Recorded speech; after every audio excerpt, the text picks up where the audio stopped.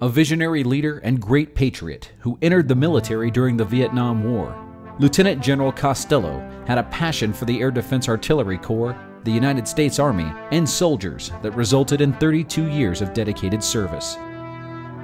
Born in Pottsville, Pennsylvania in 1947, Lieutenant General John "Jack" Costello graduated from the Citadel in 1969 with a bachelor's degree in political science.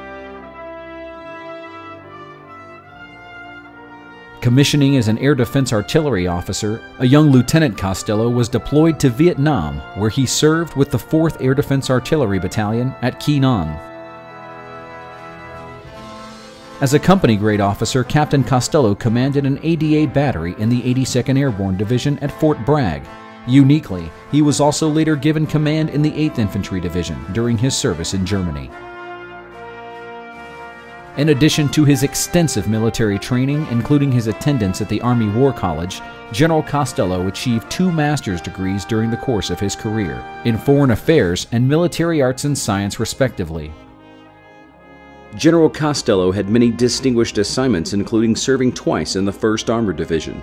First as the commander of 2nd Battalion 59th Air Defense Artillery Regiment from 1984 to 1986. Then as a brigadier general, he served as the 180's assistant division commander for maneuver in Germany.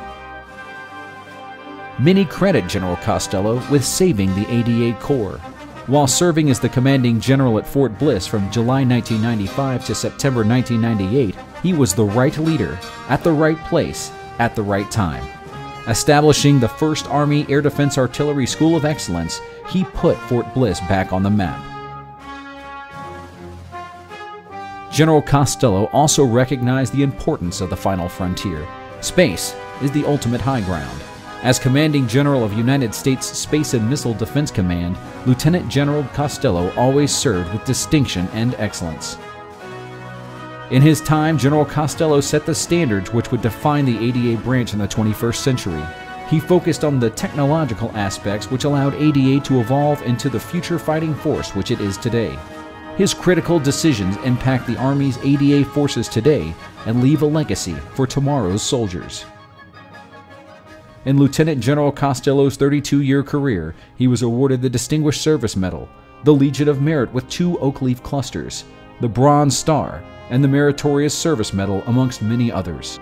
Holding the Ranger Tab and Senior Parachutist badge, Lieutenant General Costello was truly an air defense warrior.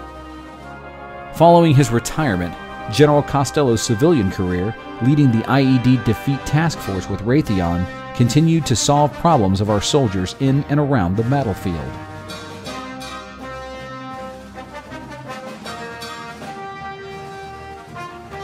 General Costello passed away on December 27, 2010, and was buried with full military honors at Arlington National Cemetery.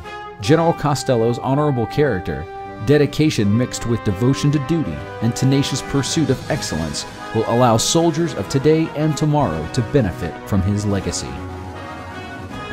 Lieutenant General Costello served the United States Army with distinction during both peace and war.